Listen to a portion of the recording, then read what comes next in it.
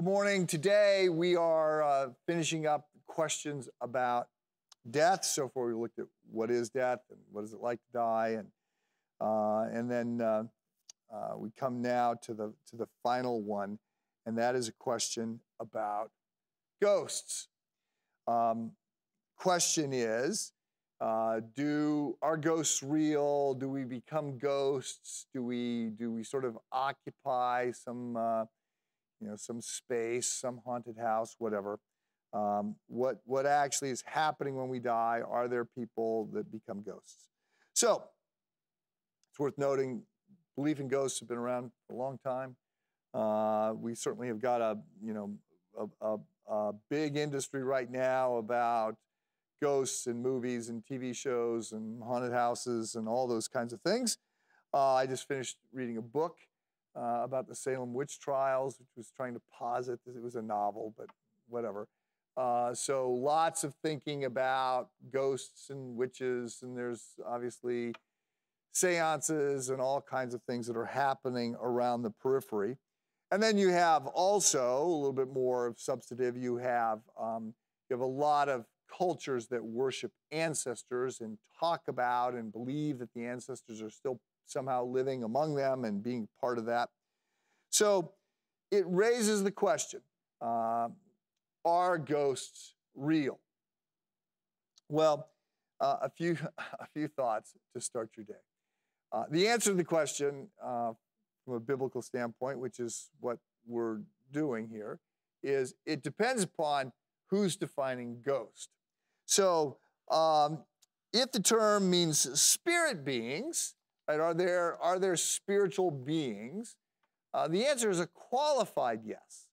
So if by spirit beings we mean that our spirits are sort of wandering around,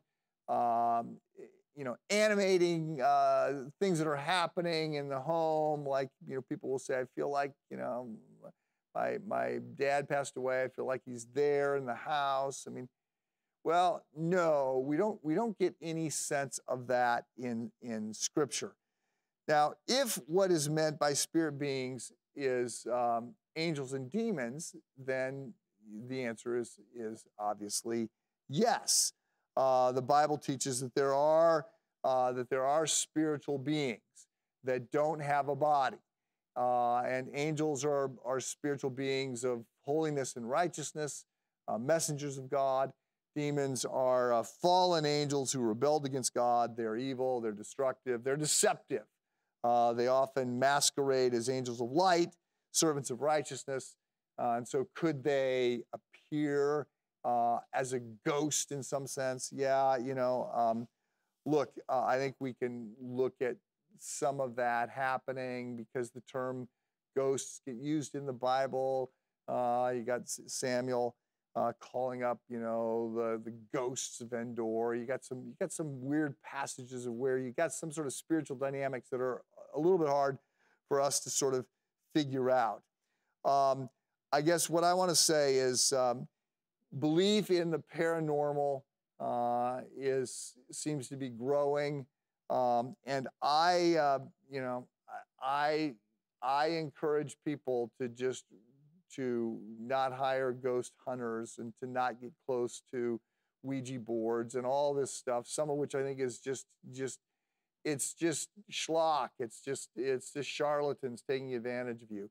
But at the same time, I recognize that there is a spiritual reality of dark forces, and that we need to be very alert to them. So the thing that I want to stress is that, yes, the Bible talks about, again, 1 Samuel 28, the spirit of Endor, where Samuel wants to call up the dead. Saul wants to call up Samuel, who's dead, to get advice about how to live his life. And you've got discussions in the Gospels about the spirits of the dead after the resurrection of Jesus Christ that were up and, had come out of the grave. You got some supernatural things that happened at Christ's death. So you've got some things happening that are odd and exceptional. But as a general rule, Are there ghosts? No, there are not ghosts. And we are told in the book of Hebrews that we are surrounded by a great cloud of witnesses. So there is a sense in which the saints are around us, but not as ghosts. That's not the way that that gets discussed. And I want to encourage you to, again, when it comes to all the fears and exorcisms and all the seances and all that stuff, I want to encourage you to recognize that there are spiritual forces of darkness that we need to avoid.